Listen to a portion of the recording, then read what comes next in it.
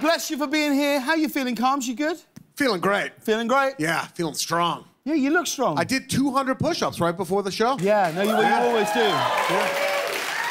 You always do. You actually do it as part of the warm-up for the crowd, right? For the crowd. I come out here, I do 200 push-ups. People just sit in sort of a quiet, respectful awe of how strong I am. Yeah. Yeah, that gets them pumped up to, you know, see some light comedy. Gets them pumped up. Yeah. You're absolutely right. Yeah. Hey, Sarah Hyland's here. Her new show, Bumper in Berlin, is it's a spin-off. It's a spin-off series from Pitch Perfect. You were in which Pitch Perfect were you in, Reg? 2. Pitch Perfect 2. I was supposed to be in this show, but I had this show. Did you ever do a cappella in real life? How would you get on in a cappella? I never did. I mean, you know, fake versions of it, but I would probably be just like the bass guy or the drum guy. No, but you've got a big range. Yeah, I guess so, but I can't remember lyrics. What's the lowest? What's the lowest you can sing and the highest you can sing? Can you give it to me? Give me the low. Let's see. Give me the low. La la la la la la la la la. Nice. And then I can't even get there.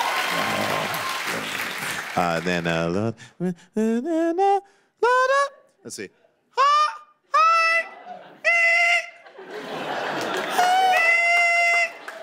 That's about it.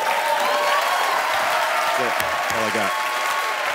Nothing in the middle, though. Nothing in the middle. Nothing in the middle. Absolutely nothing in the middle.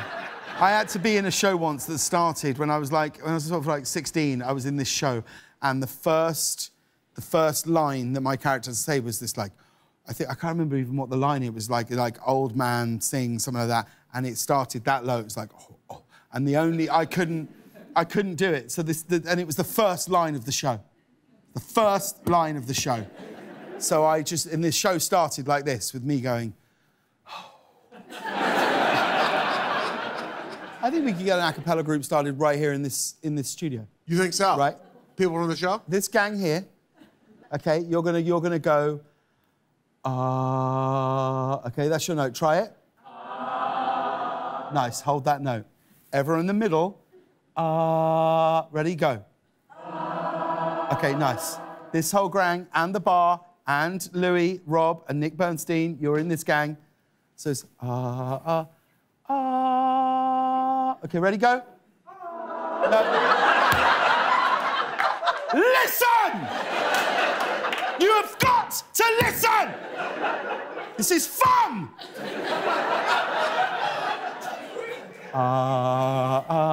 No, wait!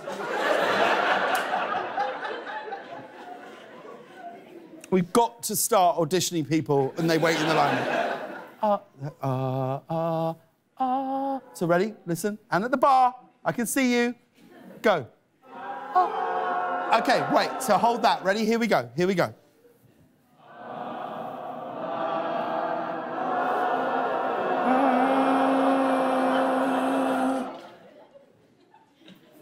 Some people will be called back, some of you won't. It's time for the news.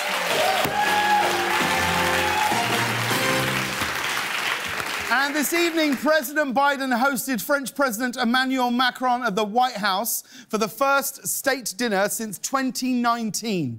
You just know at some point during that dinner with Emanuel Macron, Biden leaned in and was like, what should I call you? Should I call you Manny?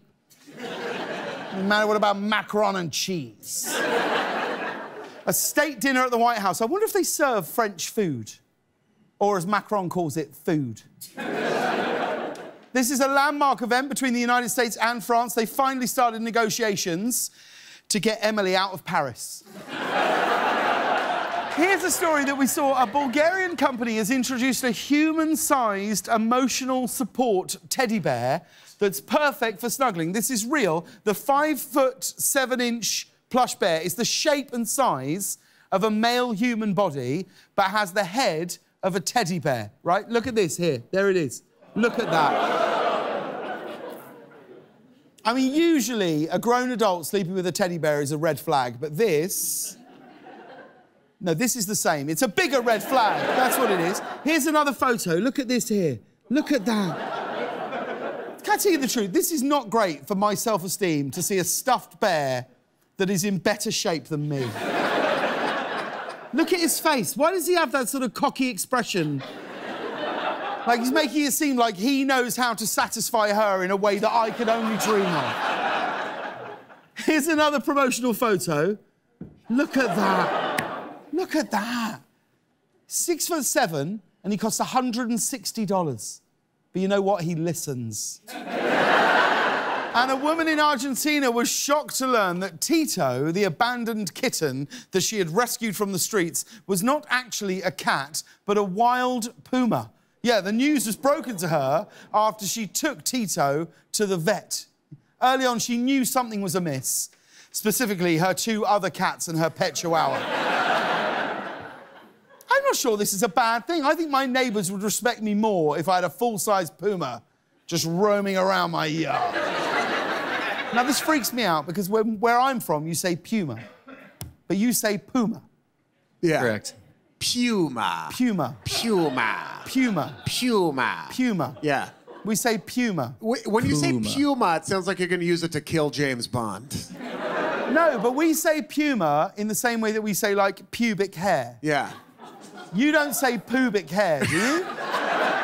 Do you? Do you just go, look at my poobs? Do you? I've got to shave my poobs. Yes. Do you? No, you don't. You call them our poobs. No, you don't call them poobs. All Americans call them their poobs. We do. We call them poobs. Yeah. No, hang on. I need an American I don't know. Are you American? Do you call them poobs? No, I'm asking a man. Matt, do you call them poobs? No. No! That's because he doesn't have. That's because he doesn't have any. He's clean shaven. No, I am sorry. I am sorry. You have picked the wrong man. If that man I know for a fact is hirsute. Oh yeah. No. He is hirsute from nipple to ankle, like 100%. Yeah. So you don't say. Where do you go for a drink? The pub. Ah, that's why not the pube? Because it hasn't got an E on the end. It hasn't got an E on the end. Neither does puma. No, it hasn't got an E on the end. No, it hasn't. I think it's a Spanish pronunciation. It is. That's probably It is where you're Spanish. running into an issue. It's puma. Puma. See. Puma, but is it pubic hair? See. It's also a Spanish word, yeah. All right. Ars publica. All right. Fine, I'll give it to you. Sure. Really? I'll keep saying puma. That's the first time. For this next joke, I'll keep saying puma, but I can't imagine it's going to work or be in the show. She only found out it was a wild puma from the vet. Well, more so from all of the claw marks on the vet's face. I told you. Well, now I mean, look, I called it, didn't I? I mean, like... try it again. Try it again with puma. Try it your way. Okay. She only found out it was a wild puma from the vet. Well, more so from all of the claw marks all over the vet's face.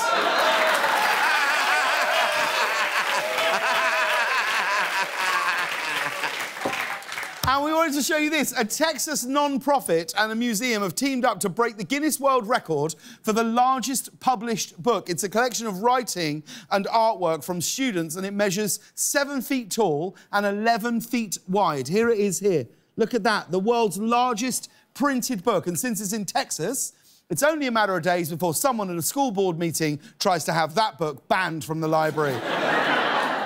The book contains writing and artwork from 1,000 Texas students between 3rd grade and 12th grade, so you don't need me to tell you this. The story is absolute dog.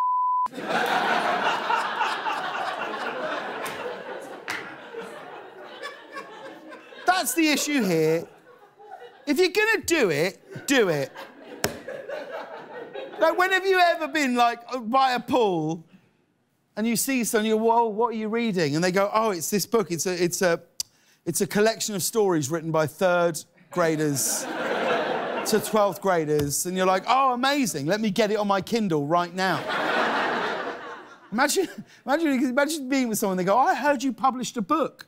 What's it about? It's about 11 feet wide. And finally, if you're thinking about visiting Miami next Monday or Tuesday, and I know that you are, here's an interesting place you can stay. DJ Khaled has listed his shoe closet for 2 one-night stays on Airbnb. Here it is here. Look at that. The closet is pretty spacious, although it is hard to sleep when DJ Khaled just comes in and screams all night, another one. Now, I should say, it's not DJ Khaled's actual closet. It's a replica for 2 people, and it's $11 a night. Yeah. I like that it says, we the best. Like, who's we? Because when it comes to the best, I'm not sure you can include the 2 people who are splitting an $11 bill to sleep in a closet. But DJ Khaled's idea, it really does seem to be catching on. One famous hotel chain has actually already rebranded itself as We the Best Western. And that's the news. We'll be right back, everybody.